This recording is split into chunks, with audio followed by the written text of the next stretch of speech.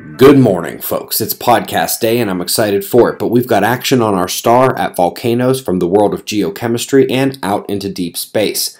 Let's get started, as always, over at spaceweathernews.com, and the last 24 hours was not as calm as we've been getting used to.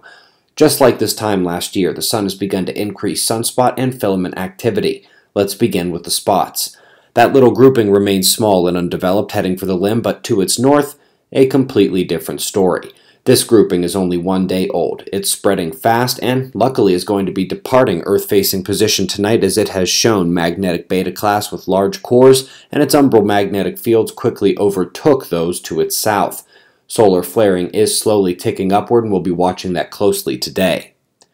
Filaments have begun to erupt as well. Large one harmlessly let go on the southeast here, which is indicative of greater electric action at the stellar surface.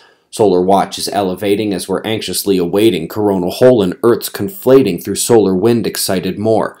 Edgar Allan Pop goes Etna. You probably heard that Italy's most exciting mountain, which is slowly sliding into the sea, has erupted again. But it was joined by a far scarier situation in Papua New Guinea, where a few thousand people have had to be evacuated. Let's go to the science. New study suggesting that the volatile organic compounds, which are aerosol cooling factors, are being eaten by microorganisms in the permafrost before they can get into the atmosphere. This will change, however, if any acceleration of melting occurs and waterlogging takes place, in which case a fervent release of those VOCs will also take place. Couple quick notes. A student at Case Western noticed an odd smudge and began searching for other wavelength views of that part of the heavens. It is now officially known to be the faintest and sparsest galactic-level gas-rich object known. His first week of work study on the project. I'll leave you with some gorgeous shots of NGC 3918, a planetary nebula that we keep going back to every time we upgrade a satellite, and with good reason. Hubble's shot of the day was indeed this future home of worlds.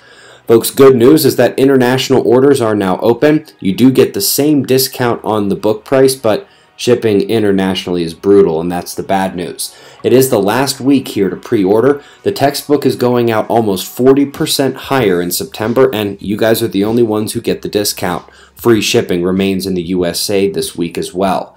On today's podcast, we're going to be discussing why we're looking way ahead to grand solar minimum, but down at our toes for something else. Big earthquakes have been happening, fast pole reversal news came out, and more.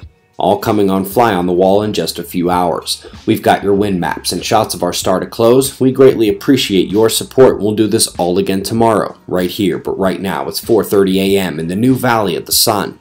Eyes open, no fear. Be safe, everyone.